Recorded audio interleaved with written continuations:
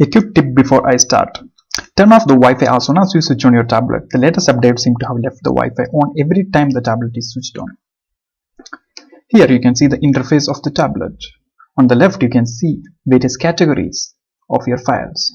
Here you have notebooks, which is the default format of the reMarkable, and the documents, which contains the PDF, the ebooks, which contains the EPUB files, and bookmarks appear here. And on top you can see this search icon. If you click on it, you can search for the name of your file. Just enter the name of the file you want. Click on it to open.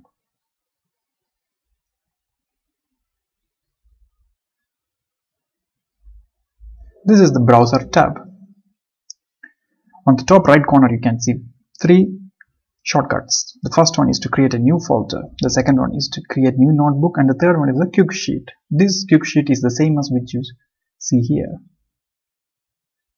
Let me show you this. The changes you make are saved immediately, which is good. And quick sheet is something which you cannot delete from the tablet. You can delete the pages, but you can't delete the notebook. Here you can change the way files are displayed. As you can see, there are 2 types.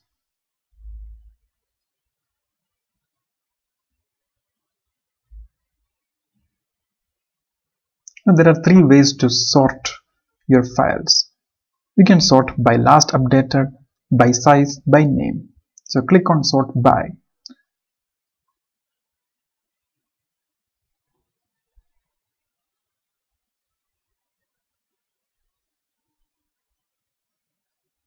Let me just change it to the default display. Let me show you how to create a new folder. Simply click on this button. So you can see that folder 2 is the new folder created.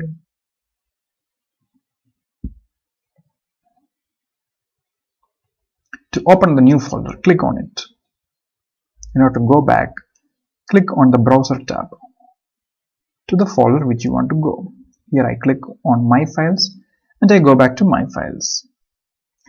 If you click the 3 dots, you can see various options where you can rename the file.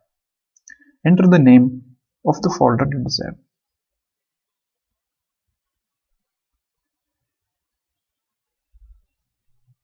Now you can see black and white. White denotes empty folder. Now let's create another folder.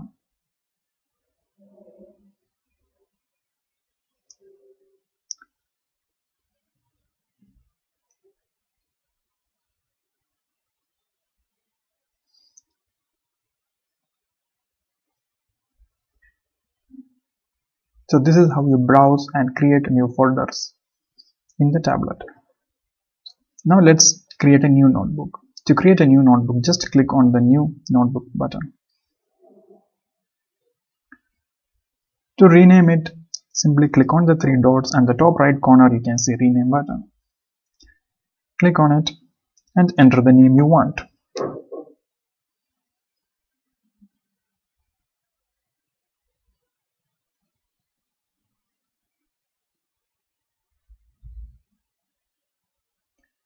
This is all in this video. If you like this video, click subscribe and hit the like button.